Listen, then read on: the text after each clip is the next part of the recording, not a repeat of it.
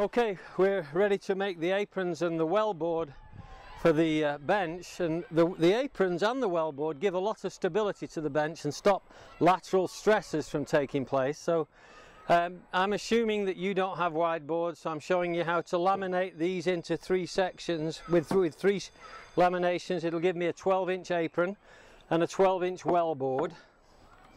So first of all, I want to make sure this is fairly secure. I could just sit on it and that would work, but I'm going to clamp it down here.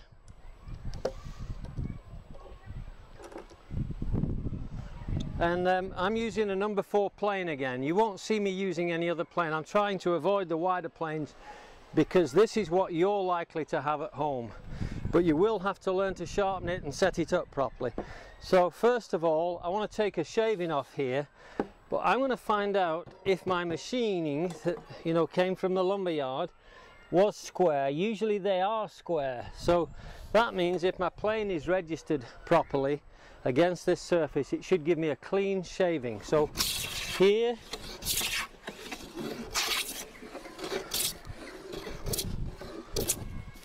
just one shaving evenly off both sides.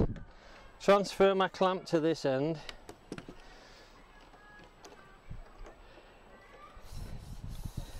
And I move backwards from where I was.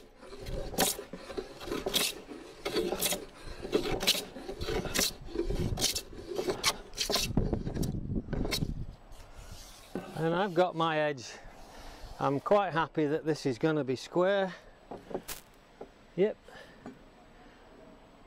Yeah, I'm dead square. So that's one done. This next one I'll have to do 2 edges. And the third one I'll do 1 edge, and then we'll glue that together. So I'm edge planed all my edges, so I'm ready to glue up. I've done my rehearsal, I've got my clamps on and I've adjusted everything, so I can take these off. They're all set, ready. Don't forget, rehearsals are really important. A trial run, all my joints clamped up tightly without any pressure hardly at all. So I'm going to run my glue against these 2 edges. I marked my edges. So a zigzag along here.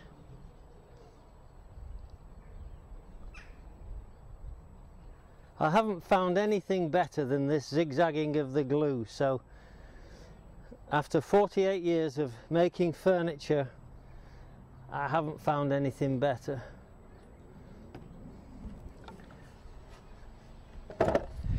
Rub joint just to even out the glue, and you can see now, I've got nice even glue on there all the way along, a little bit light there, but plenty of glue in there, enough for what I'm doing.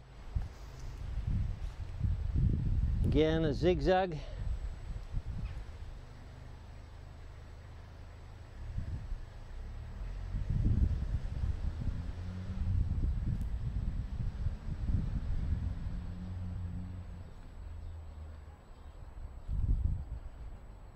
These edges were quite knotty, and but they still planed very nicely.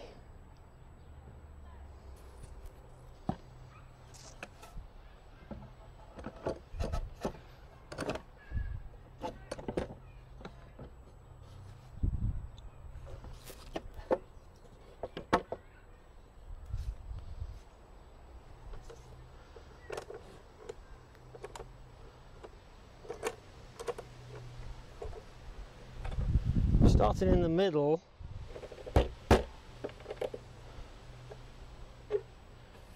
keep them as flush as you can. This one's a little bit low, so I'm going to go with one of my top clamps here. There's just a hair difference between that one and this one, so I cinch up and then I pull up on this one. They're flush, and then this one is high on this side and low on that side, so I'll be conscious of what that's doing. Yeah, that's good. Nice and flush there. Watch your length. I've got a little stagger there, but these are not even lengths either, so last one for this side, and then I'm going to go back in a minute and check them all, because sometimes you get slippage with the glue because you're really floating these. Then I can go back in. I'll allow that glue to evenly distribute itself. This one's a lot lower than this one, so I just pull up on this one.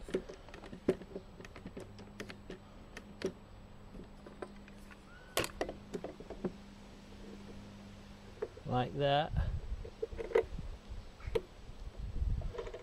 And that glue's now oozing out. Same on this one. I've got a little stagger here.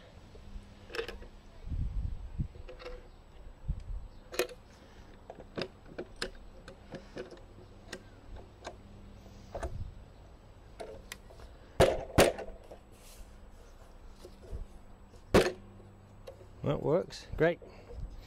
So we're pretty much glued up here. Need another clamp here.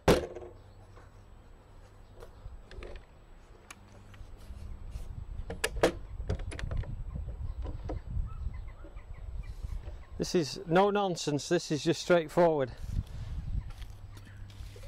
I like to take off the excess because it slows down the gluing time. So if you have too much excess on here, go ahead and take it off.